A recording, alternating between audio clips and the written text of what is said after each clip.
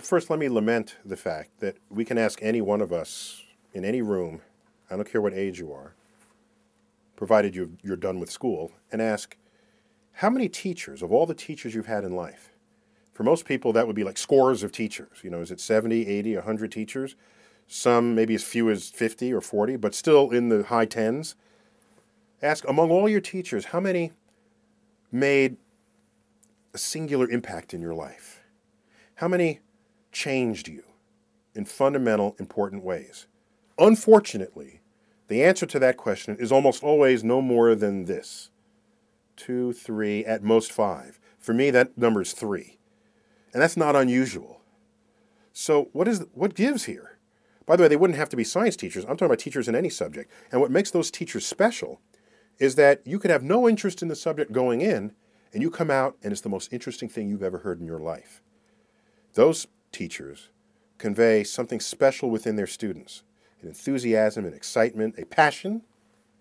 So one of my great laments is that education today seems to be less about passion and more about process, more about tactic or technique. But I don't know anybody who said, boy, I love that teacher.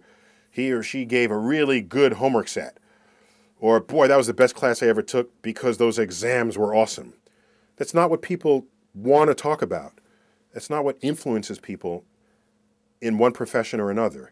It's how well the instructor imparted their passion for their subject in their students. And just extend this to the sciences. We all know people who were turned off by science because they had a bad teacher. That's the worst case. The teacher now has the opposite effect of what education ought to be.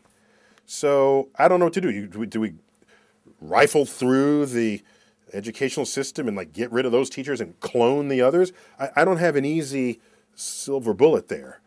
But I do know, but that shouldn't prevent me from citing at least part of what the problem is. I want to see more impassioned teachers than are currently out there.